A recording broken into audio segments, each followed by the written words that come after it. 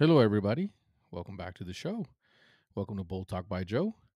Today's episode, we're going to jump into some some crazy stuff that's been happening with police officers. Before I start, I want to give a shout out to two Mexicans and one Mike. Thank you for the T-shirt, my guys, right here. Finally, I get to wear it and sport it for you guys. I really appreciate you guys sending me a T-shirt. It's really nice of you guys.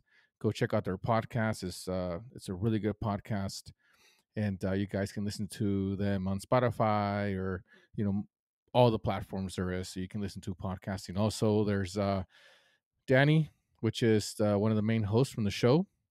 He has his own solo podcast called Danny the Paper Champ. It's on YouTube and Spotify. Go check him out. It's really good stuff. This guy definitely has a gift when it comes to this kind of stuff, this podcasting. Really cool guys. So thanks again, guys. I love his shirt. Appreciate it. So I wanted to talk about some of the things that have been going on with the police officers. I mean, my buddy Daniel. Shout out to Daniel out in Chicago, Illinois. He sent me a video and he's always sending me stuff, to talk about in the podcast and all kinds of stuff, right? All kinds of information, and he helps me a lot with that stuff. So he sent me a video about this arrest that happened in, I believe, Colorado. I can't remember the city in Colorado, but these officers pulled this lady over. I believe she was Hispanic. They pulled the lady over and they arrested her. They put her in the cop car, and then they went to her car and they were going through it. And the body cam on the police officers, I don't know what the heck they're looking for. I don't know all the reports on it, but they're looking for something. And all of a sudden, you hear noise, right? You hear, and it's a train. So they left the police car in the middle of the train tracks with this person inside. How how stupid can you be? You're supposed to be a police officer. You're supposed to protect and serve. It doesn't matter if you arrested a criminal. You cannot leave your car in the middle of the train tracks and walk away from it. So the train hits the police car, and you can see the officers running towards it, calling emergency services and all kinds of stuff. And the last of it that you're able to see is the police car destroyed in pieces. Luckily, the lady lived. The lady lived, and now they're suing them because the lady was yelling and screaming and telling them to get her out of the car. There was a train coming, and I don't know, maybe they couldn't hear her, whatever. But what was weird about it is the police car was in the middle of the train tracks, facing, for instance, east. And the car that we're checking, the car that we're going through, was about, I don't know, it looks like on the video it's about 50 feet away, and it's facing west. It's weird. So how do they, unless there was two cop cars and they chased her down and one ended up stopping the police car behind her in the middle of the train tracks? That makes zero sense to me. I don't know the whole thing of what happened, but leaving the cop car in the middle of the train tracks is stupidity to its fullest. You should know, as a police officer, as somebody that is hired to protect and serve, you should know better than to leave your car in the middle of the fucking train tracks because I don't know, there's a fucking train coming. I mean, I don't know if these people knew if the train was coming. I don't know if it was a racial thing, but I mean, come on. You're a police officer. You're not the fucking you don't work for the train company. You know what I mean? So it's one of those things that, well, I don't know. I didn't know the train was coming. Well, how the fuck would you know that? The trains are constantly going. So it's like, why would you even think about leaving the police car in the middle of the train tracks and arresting the person and putting her there? That just makes no sense to me, guys. I'm gonna be honest. That just seems like a bunch of bullshit to me. It This happened in September 16th, which is the Mexican Independence Day. I'm not gonna say it was some racism stuff going on. because the lady is Hispanic. That's what it seems like the name is, and it was during the Mexican Independence Day. So I'm not gonna say that it was anything like that. I'm not gonna assume, but it looks pretty shitty that you park your car like that in the middle of the train tracks and you stuff a person in there. I mean, what do you think is gonna happen? It's fucking obvious that a train might go through there. So why do that? Usually, the police car, is not in the middle of the train tracks. I mean, it's common sense. These police officers are idiots because they did that. They shouldn't be doing that. They shouldn't be putting people in their car and leaving their fucking car in the middle of the fucking tracks. I mean, that's 100% bullshit. These people should be fired because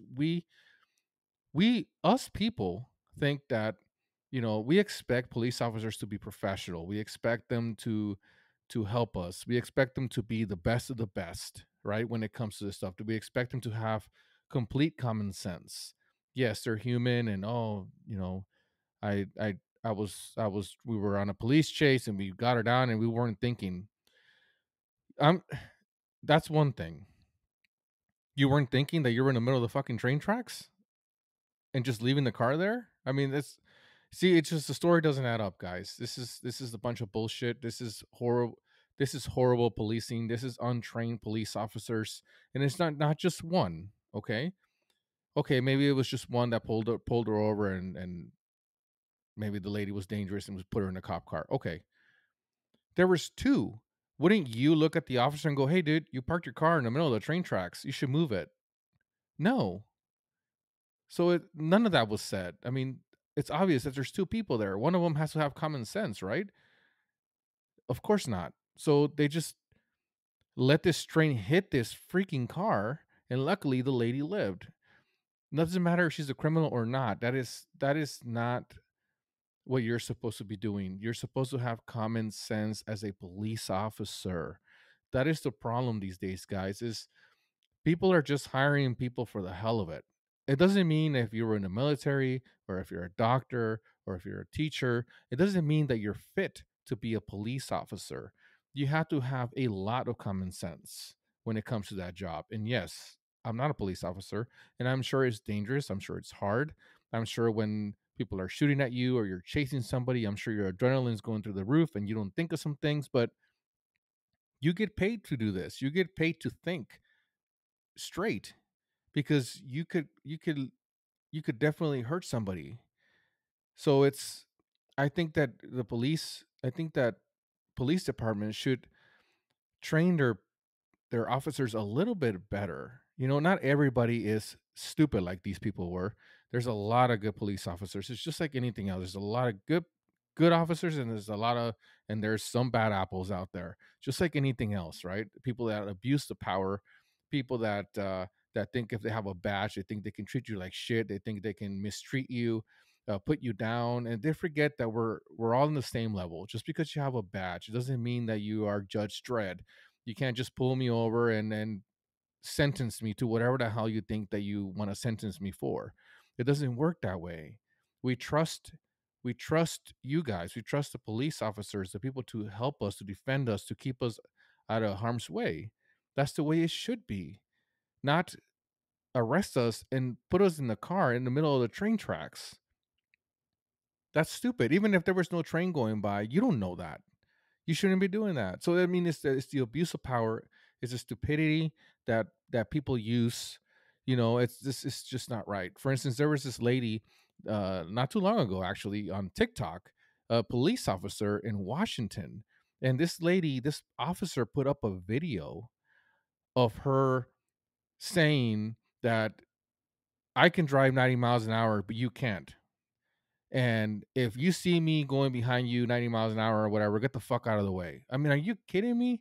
What kind of police officers are we hiring? What kind of people is this? You think that's okay? What did she get? A 10-day suspension. That's all she got. That person should have been fired. There is no reason why they should act like that. Police officers should lead by example of being good people because we depend on them. Okay? We don't need to hire a bunch of fucking clowns that as soon as they get a badge, they think they can do whatever the hell they want.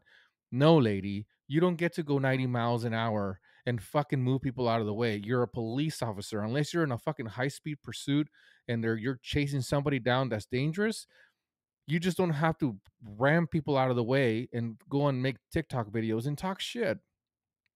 That looks stupid. You look like a moron. You're a police officer. First of all, I don't think that police officers should be making any fucking videos, TikTok videos or Instagram videos. And I know some people are not going to agree. Well, there's a lot of good videos out there of them playing basketball and helping people. Like, fuck that. You're a police officer. Okay. If you want to make fucking videos, make videos on your own time. Okay. Make videos when you're at home. Don't make videos when you're out there protecting and serving the fucking community. That is stupidity. If you have time to fucking sit in your police car and make videos, that means you're not doing your fucking job. That's what that means.